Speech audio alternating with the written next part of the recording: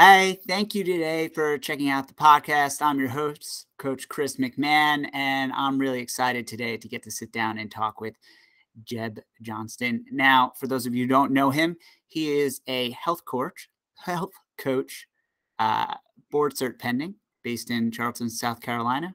He has his wife, Sarah, his two dogs, Brigsby and Georgia, and he focuses on behavior change to lead to better health outcomes, which is really, really interesting and really important, especially for intentional weight loss and the weight neutral community. And he's worked with over 1,000 clients over the last decade. He's written for major publications such as Men's Fitness, Muscle and Fitness, Men's Journal, and Business Insider, as well for other online publications like On It and Barbend. So thank you so much, Jeb, for being here. Yeah, thanks for having me. Yeah, so I think the thing that I'm curious about, because if folks aren't following you on social media, you post some interesting things.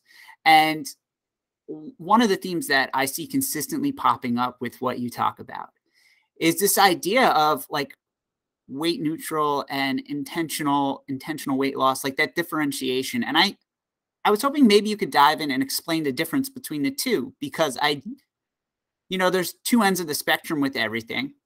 And I think what you're really talking about kind of exists in the middle, the messy middle of things. And I think it's actually really, really powerful. So if you could maybe dive into that a little bit.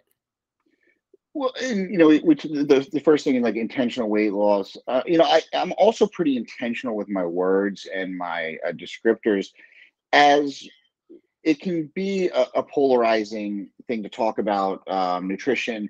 And I understand, because I've been at both sides of the pendulum, where I worked solely in intentional weight loss and a very specific kind of, here's your numbers, here's what you do to lose weight, calorie deficit, is what makes the weight loss happen. And so that's all that matters.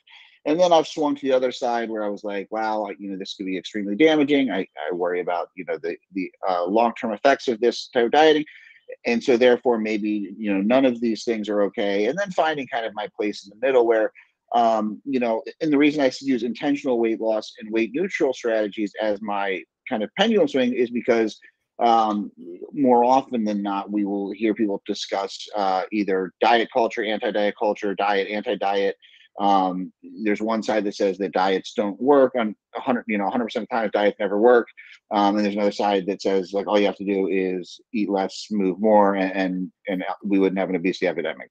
And the reality is that obesity, overweight, it's not a moral situation. It's not a judgment call, but there does seem to be some correlations between obesity, overweight, and less productive health outcomes in the long term. Now, again, we can look at a lot of newer research coming out that we see better outcomes in people, even if they're overweight or obese, when they are engaged in higher levels of physical activity.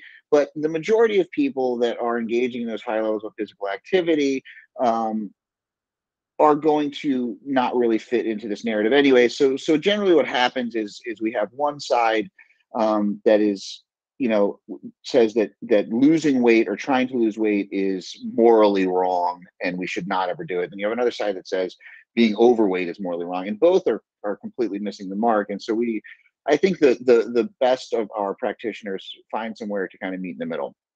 And so when I talk about intentional weight loss, I talk about people who are like, I have a desire to lose weight for whatever reason that may be. It's not my job as a practitioner to assign someone their own values and their own reasons for doing something, or someone who I might work with that has worked on intentional weight loss for most of their lives, has not seen the outcomes that they want, or they have seen incredible outcomes only to regain the weight and have a lot of kind of psychological and behavioral misgivings about their history of dieting. And so then we work on what we call weight neutral approaches, which are things that have nothing to do with weight loss. They have nothing to do with intentionally trying to be a smaller body size, and all to do with behaviors that are health-seeking behaviors, and how we can find better health outcomes without tying things to the scale.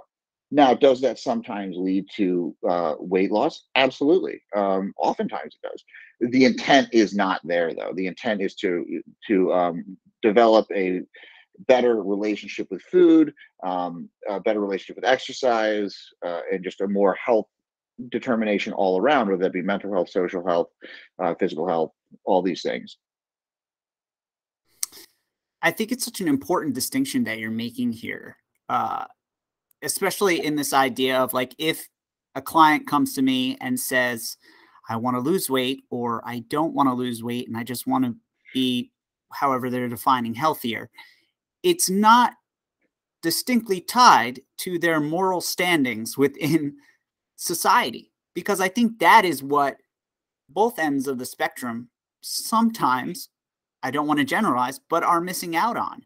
It's the idea that it's either demonizing or categorizing someone's goals or specific wants in this way that minimalizes whatever their story is, whatever their values are, whatever is truly important in their life. So I truly resonate with what you're saying, and I'm hoping folks hearing this from you, having worked with thousands of clients, like, this is the beautiful thing. This is the beautiful thing about how we get to exist as humans, is like we can really tap into that. And that's where someone can thrive, right? It's the concept of like, okay, I'm going to lose these 10 pounds, but after I lose the 10 pounds, oh, guess what? I'm still me.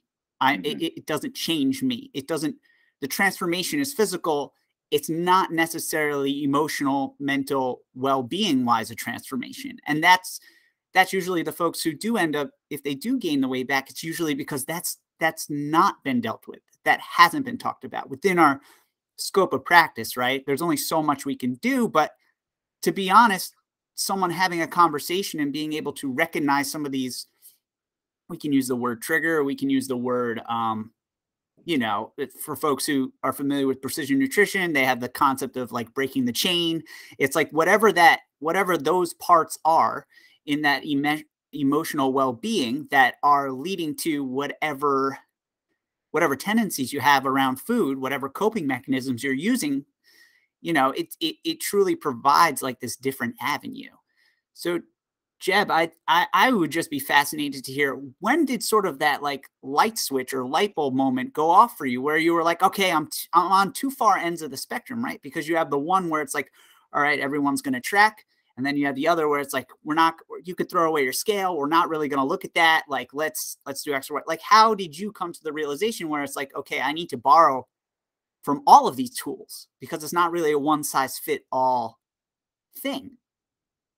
Yeah, I'd say probably as I kind of progressed in my career, and um, it took a while because I had to go through a cycle of seeing people work with me, lose a lot of weight, and then come back to me and need to lose a lot of weight again, and saying, well, so what didn't work here? Um, why are we seeing this recidivism? Why do we see so much recidivism within this? Um, and me personally, my personal story is I've never dealt with weight. If any, I mean, I got married, I was 143 pounds, like skinny dude, musician. Like, I didn't start lifting weights till I was in my 30s. And I put on, like, let's see, I went from 145 pounds when I got married to about 205 pounds now. So like, in 10 years, I put on like 60-ish pounds of muscle. So for me, it was, it's been the opposite, but I was a pretty bad alcoholic, always, I had a lot of drug issues. So I started to view um, a lot of these behaviors through the lens of addiction and how the similarities are there. When people have obesity or overweight, they are not, the food is not the actual thing. So it's behavioral in nature, it is coping mechanisms. And so I started to say, okay, well, if that is if the issues are emotional, social, and not just physiological, why am I trying to utilize this cognitive approach, which is, stemming from really a different place, rather than utilizing more emotional regulation, more strategies that would happen within kind of the realm of of behavior change. And then how do I do that within scope of practice? So from there, I just started to kind of extrapolate how I could work with things. I realized that my biggest deficiency was not in my nutritional knowledge. I work, I'm very lucky in that I have extraordinarily brilliant friends that are very, um, very well recognized in their field. And so that I was always a phone call away from pretty much having any answer I need from a scientific standpoint. That's not what I was missing. So I realized that I needed help in how I coach people better behaviorally. So I had seen Tony Gentlecore posted about his wife. This is a long time ago. They were doing a seminar together, and his wife is a clinical psychologist. I'm sorry, she's not a clinical psychologist. She's a psychologist, and she's worked in both the addiction field and within the sports psychology field. And I couldn't make it to that seminar, but I kept it in the back of my head. I saw she was speaking at a seminar. So I flew out to Kansas City to go to that specifically to try to meet her and talk to her and see how I could. And we kind of struck up a conversation. And then she started coaching me in how to work kind of behaviorally. And we still work together twice a month. I'm going to say that's been like 3 years now. And so through her coaching, I was able to kind of better understand how behavioral health is influencing people. I tended towards a clientele, which happens to be like women in their, late 30s to early 50s who struggle with emotional eating. That's who I was drawn to. That's who was drawn to me.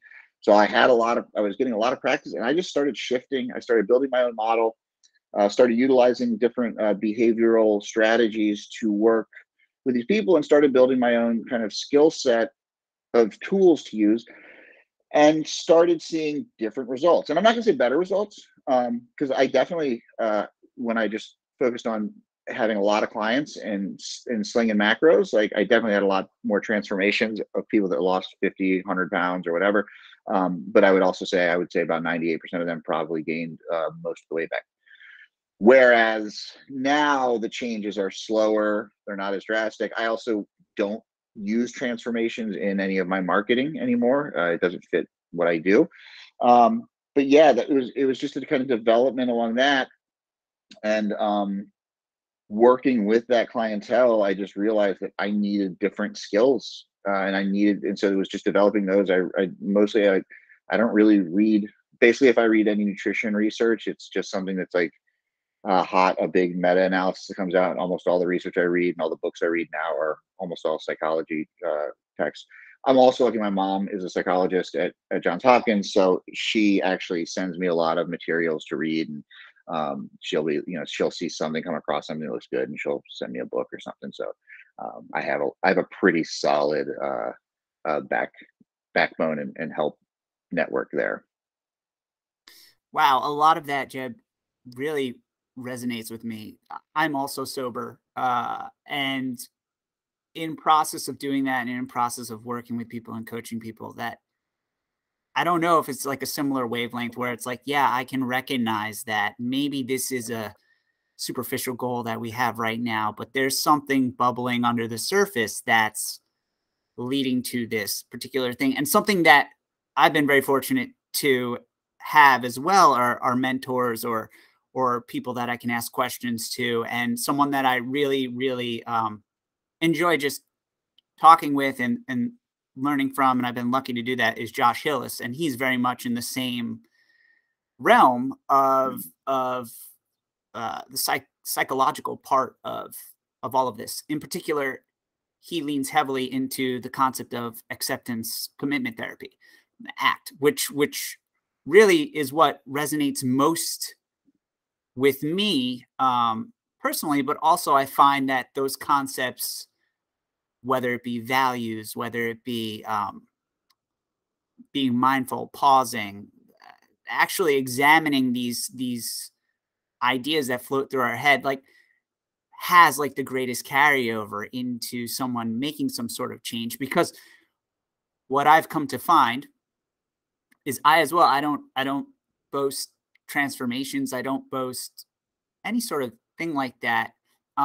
Because everyone's journey is completely different. It could be someone who's lost like 50 pounds. But the thing for them is that they can actually have a conversation with someone they care about now without fearing that conversation and then going to the old coping mechanisms. That, for the type of person I work with, is a bigger deal. Then it doesn't maybe start that way, but then it slowly turns into that. So I find it just very, very interesting. So how do you maybe even start this sort of conversation with someone who wants to work with you? Someone, right? Because look, you you used to, I don't know if you currently do, but I know you worked with like Stronger You, and I know that that's like a bigger piece of the puzzle where it's like, okay, we're going to have this transformation, and you do it in a way where it's safe and you can have all of this work and everything happen. But this is maybe going to take longer than a year. This is maybe going to take, it takes more time to really develop those, I want to say, a different thought pattern or a different behavior. Yeah, that takes a lot. It takes time. So how do you even begin to have that sort of conversation? Maybe it doesn't even come up in the beginning. Well, that was part of why I chose to leave Stronger You. Is so Mike Dole, one of my closest friends on earth, owner of Stronger You, actually he sold it. But one of the difficult things about me leaving the company was that him and I were so close, and I didn't ever want to take it as a personal affront, but I just was really changing and how I approach things, and it's impossible to do within that metric. You just can't do it because what I do in my private practice is a lot of pre-qualification. People have to fill out an application first, and then we're going to look at some things, and we're going to have a conversation. And there's a lot of times that it's just not the right fit. And it's not it's not in that it's rejected, but some people want something that I'm just not willing to do because I don't feel it's safe, and I don't feel it's in the best interest of that person. And even though I'm not a medical professional, I take this idea of like do no harm very, very seriously, because I have made mistakes, and I think that I have directly or indirectly contributed in some cases to people having, if not eating disorders, disordered eating patterns. And maybe those things were developed without, but when I was starting out and didn't have the requisite knowledge and doing things that were probably not in the best interest of that client, thinking that they were and not recognizing warning signs, so my biggest concern again is to do no harm. So I have a pretty rigorous, kind of application, not for any other reason, but like, I want people to know that it's not going to be magic. Like, I'm not going to do anything special. It's going to be them doing a lot of work and honestly, like, kind of bullshit work, like things that they're not going to like, they're going to have to fill out like these sheets, like homework and do stuff. And in our first meeting, we go through that. They take a survey, that like kind of a strength finder type survey, so you can see what their personal strengths and weaknesses are. I have them fill out this thing that I developed, kind of, it's a values-based action plan is what I call it, and basically determine their main value and priorities, to get some goals set up and to get some action steps within those goals set up so that they have a plan that they've developed, basically. Yeah, and just so my pre-qualification, and most people coming to me know what they're coming for now. I'm very fortunate in that I don't really advertise. I just kind of, people have worked with me in the past, or they have friends who work with me, and they, I get a lot of referrals, and so, and I'm kind of focusing now on growing my Instagram presence, just because it seems to be, unfortunately, a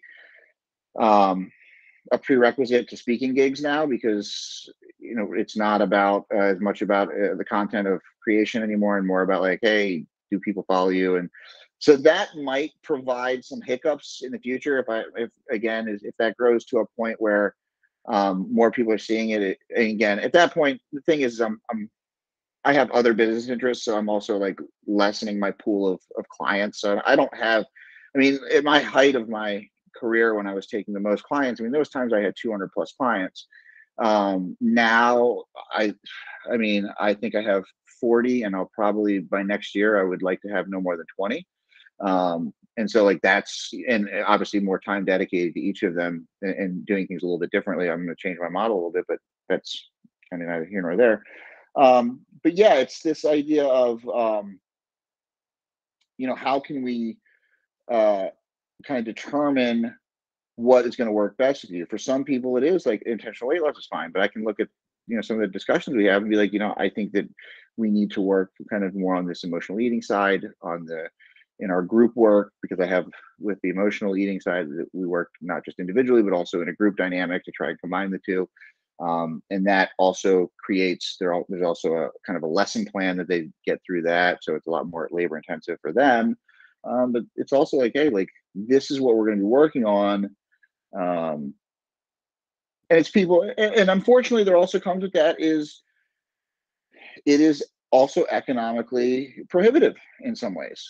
I do try to offer like a scholarship here and there, but unfortunately, because it is a time constraint for me, it also creates time for them. It's someone who has to have the time availability and financially be able to afford it. And so that is one of the things that I think is the biggest obstacle right now to all of this work is trying to better democratize it, because unfortunately, there is a privilege to being able to even think about intentional weight loss or health outcomes. So this is an interesting topic, Jeb, because I want to go back to this idea of like social media in and of itself, because it's really, really hard, especially with, I don't even remember which podcast I was listening to, but if you look at like Instagram right now, if we look at it in the realms of being for promotion or for marketing or any of those things, it's actually like, it's not the greatest vehicle for that probably. And then you have something like TikTok, where if you do like video creation, you could put up 3 videos a day. If it's on topics such as like, I just put a video up and it was like, if you do 1 times your ideal body weight, that's your grams of protein. But then it's like, what is beyond that? Right. And you put stuff up like that and people love it. Right. It's an entry point for them. But again, it's not the same thing. And then you have like SEO content. You have like folks who listen to the podcast know I have a blog where I write about like all of these things, but in greater detail with more nuance. It's like there are so many different avenues. But I guess the reason why I'm bringing this up, Jeb, is because the content that you put out right now, while maybe financially like someone couldn't afford the price tag, because honestly, it's your hard work and it's the dedication and it's the hours you put in and it's the attention to detail you put in. I think people understand at a certain point you pay and you get exactly what you're paying for. But I think the wonderful thing is that maybe it is something like Instagram. You put something up and someone can see it. And that little bit of a thing, maybe it opens them up to be like, you know what, maybe this weight loss thing right now isn't what I need. Maybe, well, you know what? I listen to a podcast and they have promo for like BetterHelp. Maybe I should go talk to someone about some of this stuff, right? That is the power of social media when it's in good hands, So I just want to let you know that as someone who sits and watches your stuff and has watched it for a while now, I have to say the conversations that can be sprouted from that, or the thoughts that can be sprouted from that when someone actually digests it, is pretty powerful. It's pretty powerful stuff, I don't know your thoughts on that, but that's just something I've noticed, especially the type of content I put out too. It's not, it's nothing sexy. It's really what can be used and what can be helpful and how to start to even, no pun intended, digest any of the nutrition stuff in a way that's not going to hurt someone. It's just an interesting line to walk too. Yeah, I think Instagram, like, Facebook has just become such a dumpster fire of just everything that I don't even go on it anymore, which is, and I never really liked it that much. Instagram, I really loved Instagram when it started. Like when Instagram was like food pictures and like people just got annoyed that people were taking pictures of their food in restaurants, and like tattoo artists and like graffiti, like that, I thought it was great. Like I loved Instagram. It was visual. And I played the game. I put the Twitter posts up, but like all of a sudden then Instagram became a visual medium where we're reading. And it's like, oh my God, here we go. People are ruining this already. And then now it's just a marketing tool, and that's all it is. I unfortunately, and part of the reason I think that my following is small, like is because I cannot, like, the best way to grow a following is to say really dumbed down things that everybody agrees with or that everyone disagrees with. And if you can do that, like, you'll have a huge following. But I can't I cannot completely excise nuance. And like one of the things like I posted the other day and then had a bunch of stories on it. I posted something and my good friend Dr. Ben House like texted me. He's like, and this is where you have great friends. He's like, I think you're wrong. I was like, okay, why? And he just like goes down and like, you know, cites much. Like, okay, hey, you're totally right. I was like, go write that on my post. Because to me, it's like, okay, I could just like change the post and make it seem like, or I can be like, okay, here's a learning opportunity. Like this, because I think so often people are so afraid of conflict. They're so afraid um, of being wrong, and let's be honest, like I was wrong in a degree of like, you know, like minuscule degree. The overarching point was like I said one thing that was a little off, but it changed the intent of the entire post, and you know, and he's one of those people I defer to.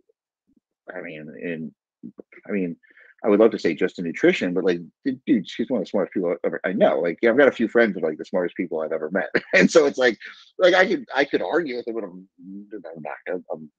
I'm probably not right. Like, unless it's just an argument about opinions. So, but like, yeah, so I got this. I'm like, oh, this is sweet. Like, this is and so I would much rather like take those opportunities and kind of highlight some of that stuff and then keep some nuance. I've also got a good friend of ours that we met since we moved down here. She works for Meta. She does so she's around so many content creators and stuff. And so we were talking, and I was like, yeah, it seems like the algorithm changed, and now it's all about reels. And she's like, yeah. She's like, try. I was like, I'm doing like a week where I test them. She's like, you got to do a month. You got to test it for like a month. So I was like, okay, so I'll do 30 reels in 30 days. Like that's kind of the thing I'll do a month of these. And just trying to figure out how to utilize those. And like, okay, like that's cool. We'll see if it works. And it gets me more exposure. It's different. But again, it's like, am I using, like, what am I, and I'm just using some of my or other posts and blog posts and still using things that I think are helpful, and they're still kind of nuanced.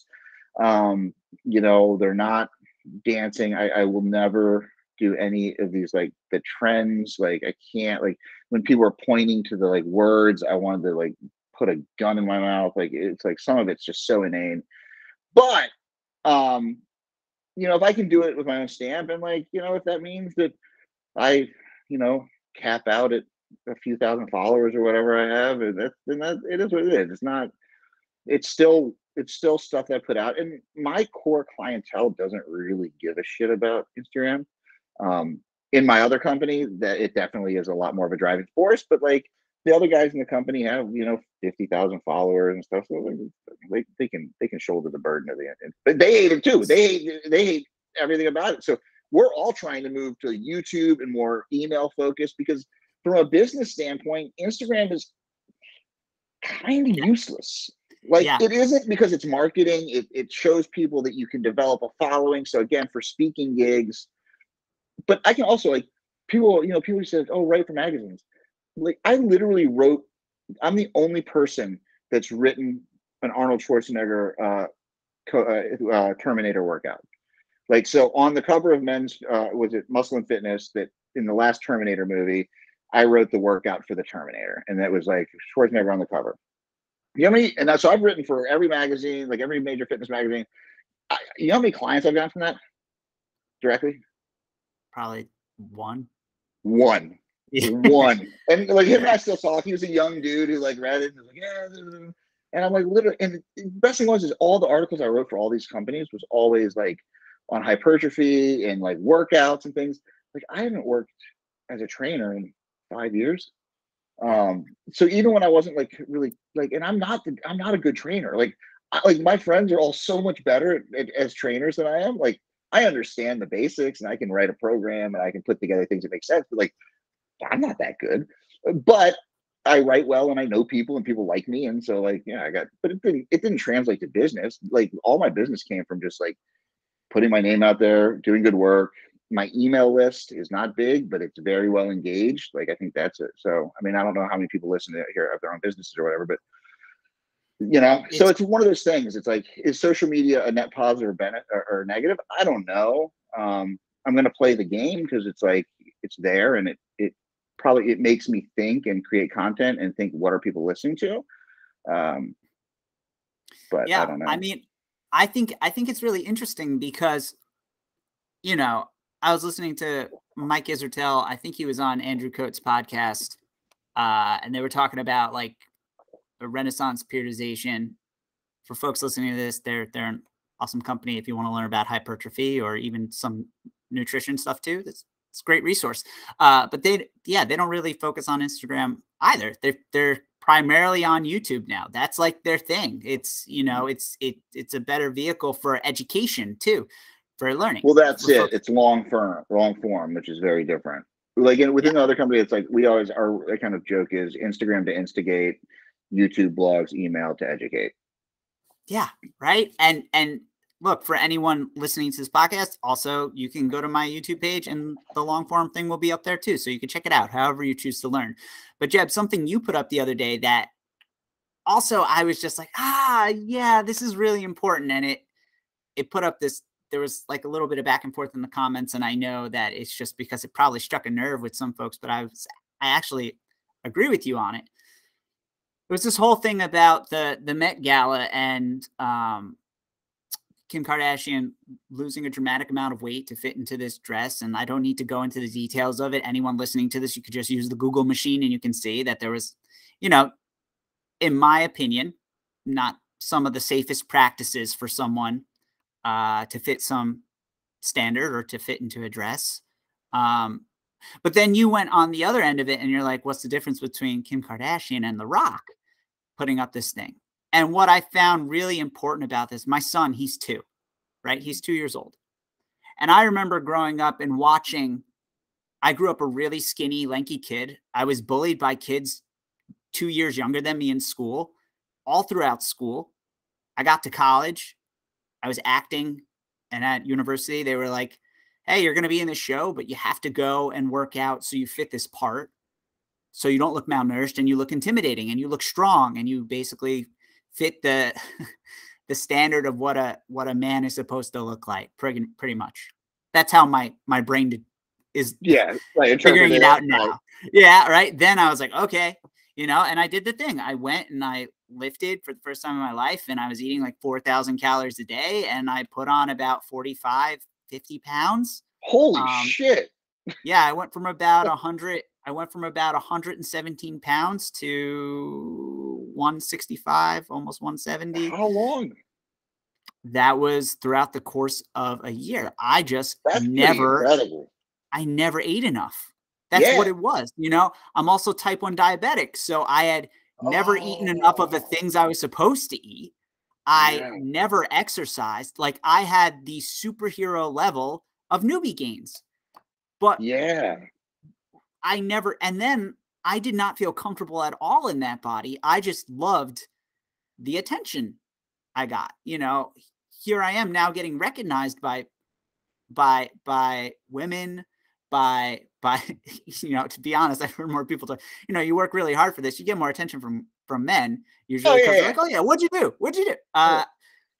But you know, I'm not that large anymore. I'm like about 150 pounds on a good day. But I don't eat to the point of feeling sick anymore. I work out and my body feels really good now. You know, it's also been like 15 years. So but the reason I bring this up is because I was always doing it to try to look like a Marvel superhero. I was always doing it to try and not be bullied. I was always doing it to try and look a specific way to feel better.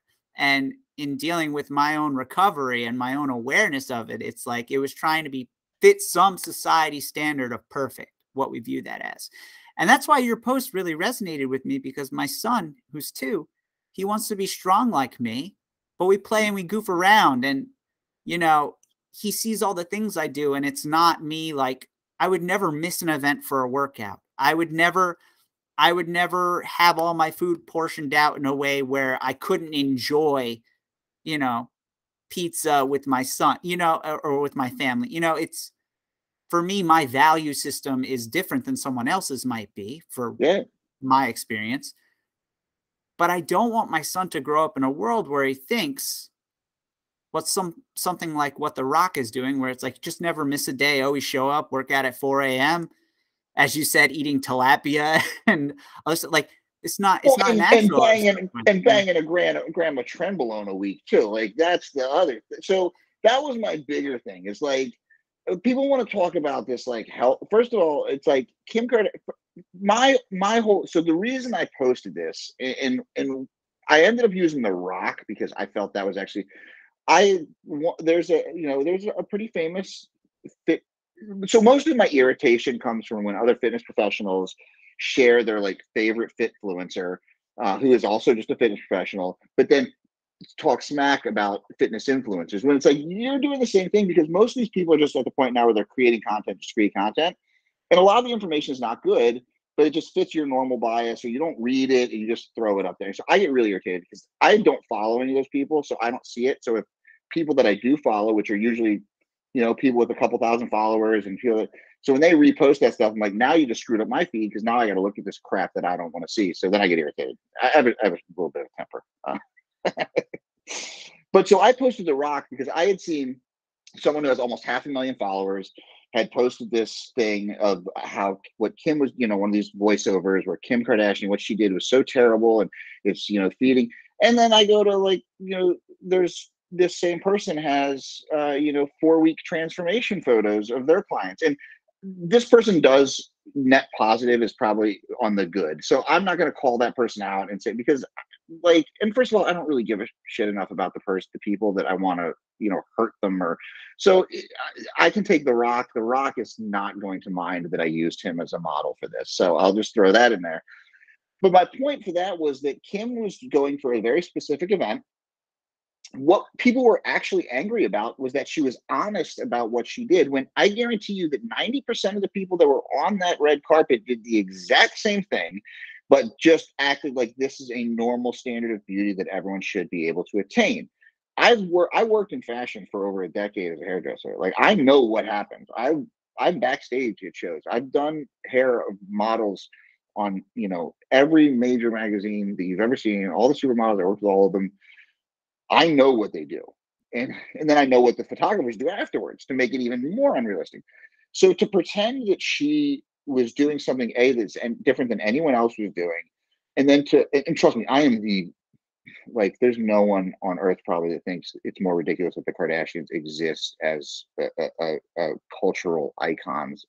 I think it's ridiculous, and I think it's when I get mad about social media, I get mad because like reality TV has given a platform to people like that. I think they're bad for humanity, but I will still defend her in this realm, because she just did, and then she went out for donuts and pizza afterwards and like showed that as well, and said like, hey, this, and the fact that she also showed she didn't even fit in the dress. She lost 18 pounds, but to fit into Marilyn Monroe's dress was such an insane task that she didn't make it. So they had to do a bunch of stuff to get her in there. And she stayed in it for like 2 hours. They took it off and had a replacement dress that actually fit for her. But then The Rock uses, super physiological amounts of drugs. And people are like, oh, he's on, like, a lot of people in my comments are like, oh, I didn't realize he does steroids. And I'm like, the guy's in his 40s. Look at him when he's in his 20s. Like, and trust me, that doesn't happen. Like, it's still genetics, hard work, like tons of, like, the guy he is it seems like an amazing human being. But to venerate him as like this, hero and just the pinnacle of hard work and success, and to say that she's, destroying America at a time when women's body autonomy is under attack from, politicians, telling a woman that she is not allowed to utilize her body in the way that she sees fit to what she wants to look like, is to me just so frigging hypocritical. And it angered me in a way. The problem I see with most of the fitness industry is there's almost zero self-awareness for most people. They will stand on the mountaintop and champion something, and then you say the same thing in a different way, and they don't realize that it's the same thing. Oh, no, it's not the same thing as this, that, the other. And then when you say like, okay, what about this? Well, that, it just doesn't count because it doesn't fit their bias. People just want to have their opinion. And I'm not even saying I'm right. Like, I'm just saying like, this is, if it bothered people, maybe that's why. Yeah. I mean, I think the thing that I take away from that, Jeb, is this idea of our identities getting wrapped in the things that we consume, right? So if I'm someone who has received inspiration from someone like The Rock, or even someone like Kim Kardashian, maybe they've both been motivating factors for me. And then someone says like, well, you know, what they did might not be realistic for you, or what they did, you know, there are a lot of people doing that and they're being honest right now. You know, it's almost like, but I built myself on this idea. Like Yeah. you know, that's the harder thing, I think, for someone to actually process. And that's also the harder thing when you're working with a client to be, you know, you know, to be like, yeah, I don't know if you're going to look like X person. I know that I know what goes into looking that way. You could try, I mean, we could try that, you know, it's, I can tell you, I know that you're probably not going to look like The Rock, because and one of the things that I can always do if someone says that's what I want to look like is I'll just take a picture of his dad and show him, and like, this is what his dad looks like. This guy has got one of the greatest physiques I've ever seen in my life, and he wrestled 300 times a year and made like 30 grand a year or whatever. Like, he was doing this on like canned beans and beer. Like, you ain't got this kind of genetics. yeah, yeah. If you do, you don't. I'm not the guy to work with. There's people that you can work with that will take you to the next level, and I don't really. Right. There's a lot that goes into it. And I think it gets hard because people just, and again, not to generalize, I think people just want there to be a solution. If I choose to look a specific way, then I can get where I want to go. Mhm. And I don't think a lot of people like to talk about No, the things that but are required for that. I think there's also this blowback too, and this is why I always talk about being in that kind of messy middle and how that is a place to be. And you know, you brought up Josh. Josh and I spoke for the first time like about maybe a year or so ago, um, and didn't know each other for some reason, just never crossed paths. I don't know why, but we literally had like almost the same kind of philosophies on like everything. Like, very like, we independently come up with this kind of skills based thing, and like, you know, the skills we use are different, but like still that same idea of like, instead of trying to use numbers and stuff, like using skills. And you know, him, Gabrielle Findaro, I've been friends with for a long time, and she's obviously been a big influence in that kind of melding. Her and I both kind of, you know, same thing on this like one side of the spectrum, and then like had to come back here and then kind of figure out the middle. And then more recently, I started connecting more with a woman named Amelia Thompson, who's a PhD out of the UK, who I adore. Like, she's, I don't know, she's just super. First of all, she's got a killer sense of humor and is one of the driest, most sarcastic people, but also just very smart and falls in that middle as well. And these are all people, and then of course my good friend Dr. Van House, who you know, covers the science side, and he's really gotten into the behavioral side a lot lately. But understanding that those things are all part and parcel, but we also kind of sometimes, because in that space, all of us are people that exercise, that actually, you know, we do have, and I'm not saying we have positive or negative body image stuff, but we all work out, and we kind of maintain a physical appearance that we find important. And we find it important for ourselves. One of the things for me is, you know, and I don't know what the deep, you know, I'm not a big find your deep why person, because I think that'll be found on its own. I think people put too much work into that and use it to procrastinate on actually doing anything. But, you know, there's a deeper why to why always wanted to be bigger. Right. And like, I look back on my life and I always wanted to be like a 200-pound muscle guy covered in tattoos. And I got to do that. Like, that's cool. Like, it's cool. Like, I got to do that. Like, I got to be the guy that I wanted to be when I was a kid. And I didn't until I was in like my late 30s. Because, you know, at that point I was just like, I'm never actually going to have a real job. So like, it's cool. I can get finger tattoos, and I'm losing my hair. So let's just get rid of it. And, you know, let's keep working out. And, but like, I like that. And like, could I be leaner for Instagram? Sure. But again, we talk about that. I don't really care that much. So it's like, I don't know, but like, at the same time, it's like, there's also nothing wrong with like wanting to look. Like, for me, you know, I also do jujitsu. I trained MMA. I trained in boxing. I trained all these things all, you know, much of my life. And I realized I lived in a lot of rough neighborhoods, and I came to realize too that there's also this part of me that like being bigger, covered in tattoos and bald, started making my life a lot easier, because like I'm just not going to get screwed with. And I realized it was actually like a protective mechanism, which also gets shattered when I go to jiu-jitsu, because there's 100, like, I can get my ass kicked by 140-pound vegan. So, they all of a sudden all this, but in real life, it's pretty protective. And I've been in some bad situations, and, I think part of me was like, yeah, I'm trying to avoid that. So everything is so multifactorial that's why when we talk about, like, it's not my job to judge someone's desires. If they're like, yeah, you know what, I want a six-pack, cool. And like, if that's all you want, are you willing to do X, Y, and Z to get there? Yeah. Do you have this history of like having issues with these things? No. Cool, let's go, let's hammer it. And be like, yeah, and now I'm going to tell you, it's going to suck to get there, and it's probably not going to be super sustainable, but you can decide that, once you do it. But at the same time, then someone who's like, I hate my body. It's like, okay, like, we know that it's not really about the body. It's like, how do we start to fix these other things? And you talk again back to Josh about acceptance and commitment therapy.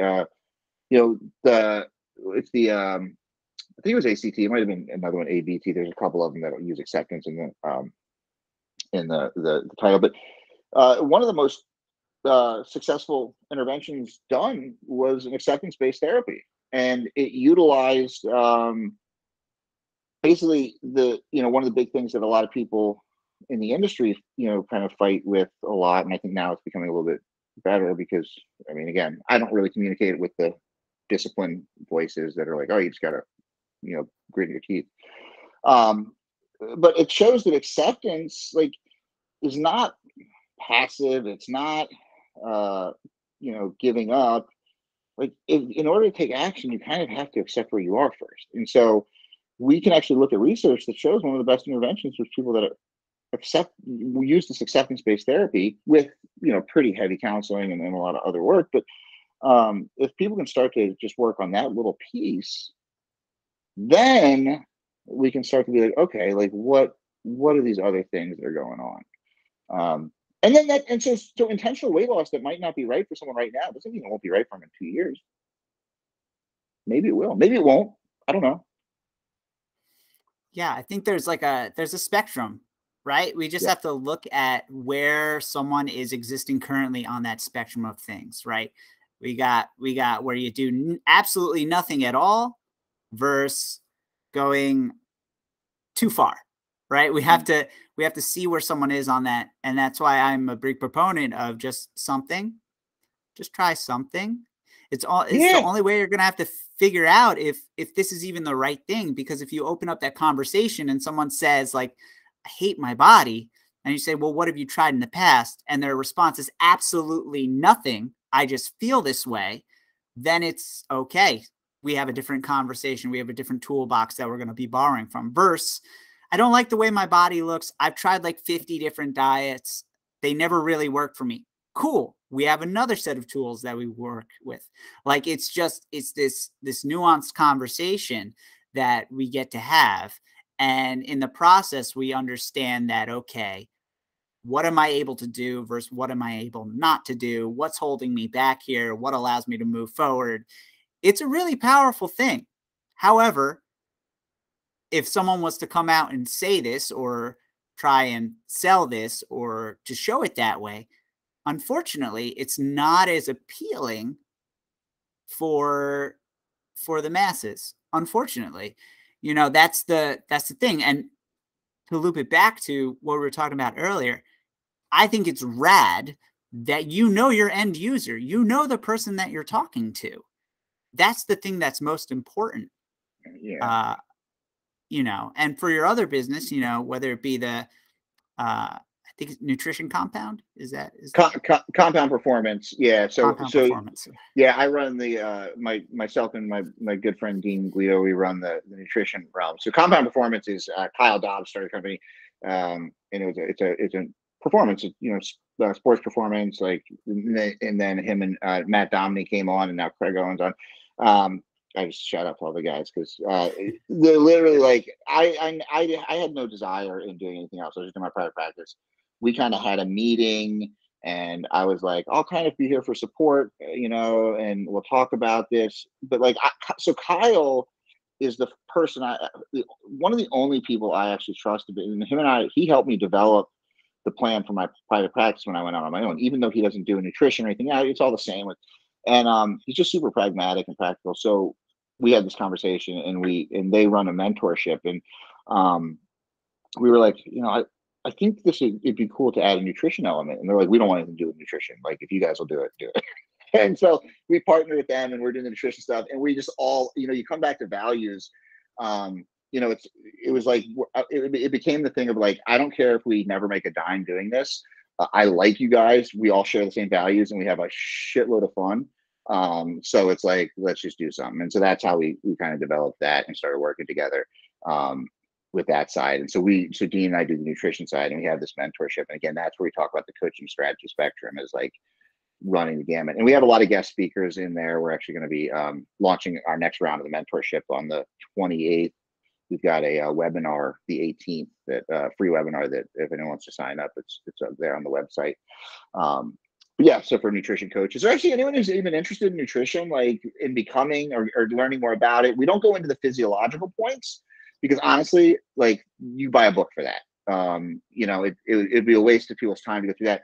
We actually bring on other friends of ours, a lot of experts that again, God Fondaro, Mike T. Nelson, Ben House, who else we had on there? Tara Arndt, she doesn't really work with them anymore, but she did all my email stuff because it's like, that's super important, like understanding email. And so we're hoping to have a few new guests. Andrew Coates, you mentioned he's on it. He's going to come back again next semester because we're all super close. And Mike Dola's on there. Brad Dieter from Macros Inc. I don't know, we just had like lots of cool friends on there, but like to help people understand coaching and how to be a better coach.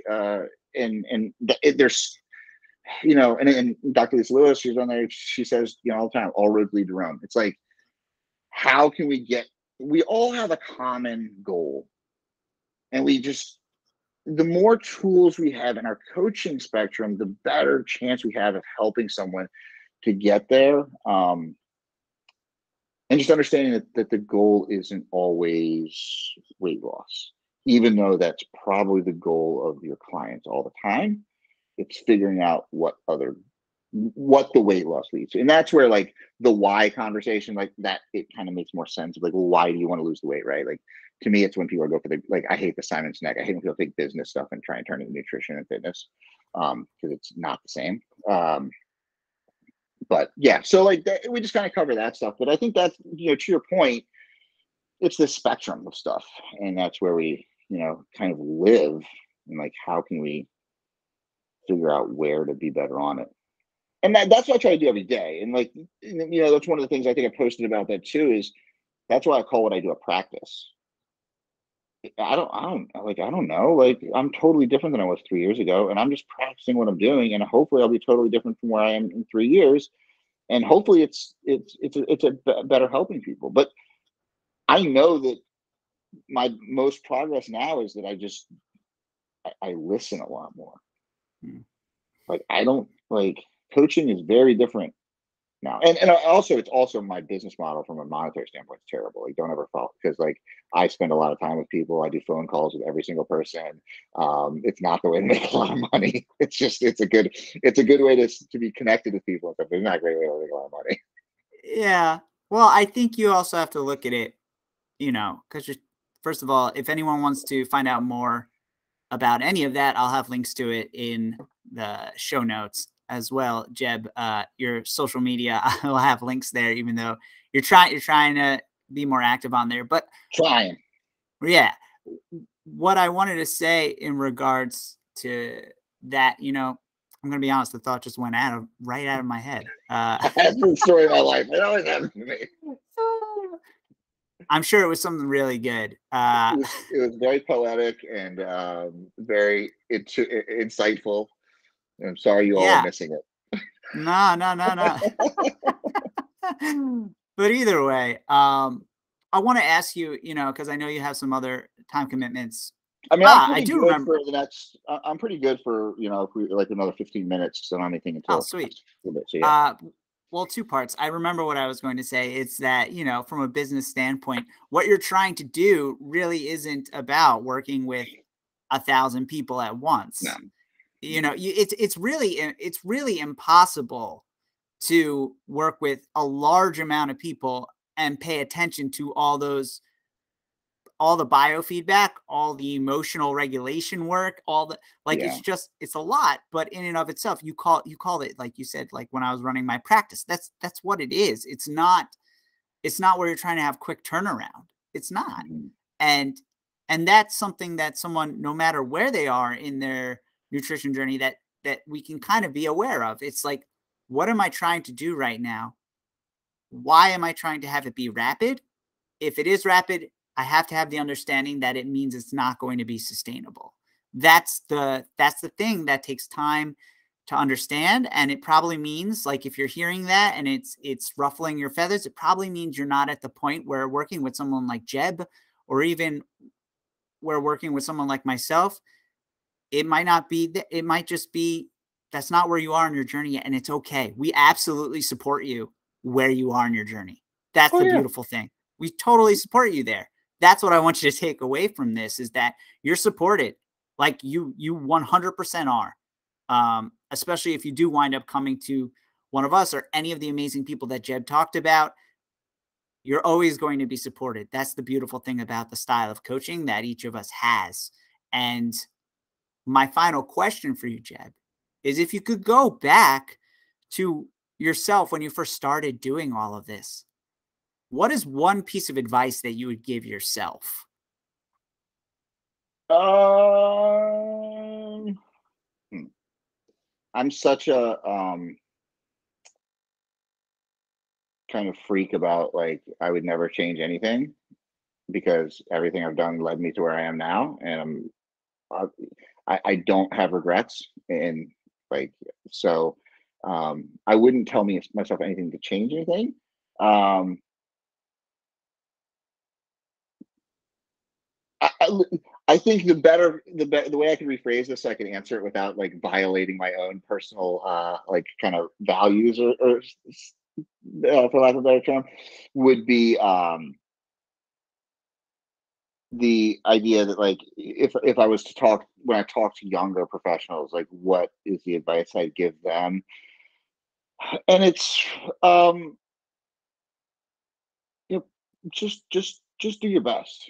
The quote on my Instagram page is from Marshall Linehan, who's the person who started dialectical behavior therapy, which I take a lot of my practice from. And it's, we're all doing the best we can, and we can do better. And that to me is the pinnacle of acceptance, right? I am where I am. I am who I am, and I can do better. It's dialectical. Yes, they are two opposing truths that coexist, and that is to me the way forward. Um, and you're going to make mistakes.